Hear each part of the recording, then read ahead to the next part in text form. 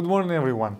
This is Sakis Paraskevov, fundamental analyst at IronFX Global, bringing you the morning comment for the 13th of November. Several bank officials spoke on Thursday, and the bottom line was held unchanged. The Fed is most likely headed towards its first rate increase in almost a decade, while the ECB is preparing more measures to boost the Eurozone's recovery. ECB President Draghi noted that the downside risks stemming from global growth and trade are clearly visible, underlining the bank's readiness to unleash further stimulus measures at its meeting next month.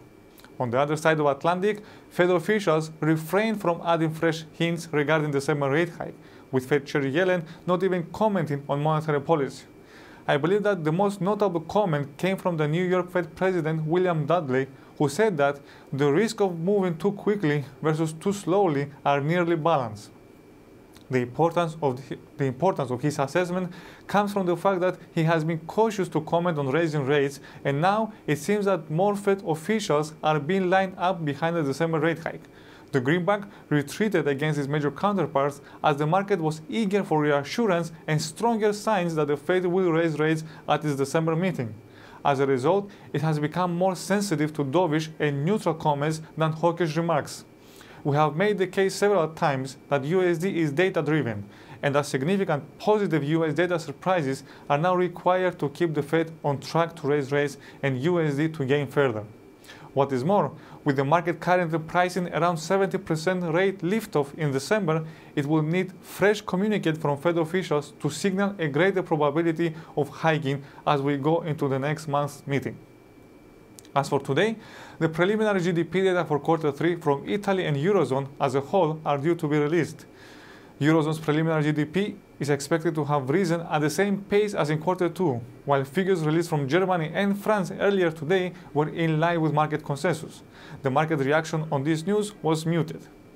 In the US, the headline retail sales are expected to have accelerated in October, while retail sales excluding autos and gasoline are estimated to have risen after staying unchanged in September.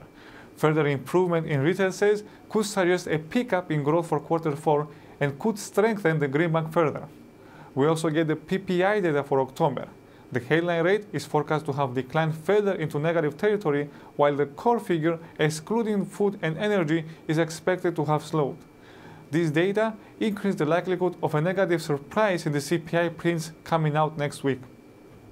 The headline CPI rate is currently at 0% with expectations at 0.1%. A possible disappointment in the PPI could leave the CPI rate unchanged.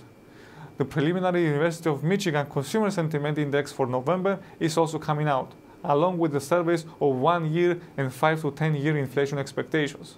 As for the speakers, ECB Vice President Visto Costanzio, ECB Executive Board Member Yves Mersch, and Cleveland Fed President Loretta Mester speak during the day.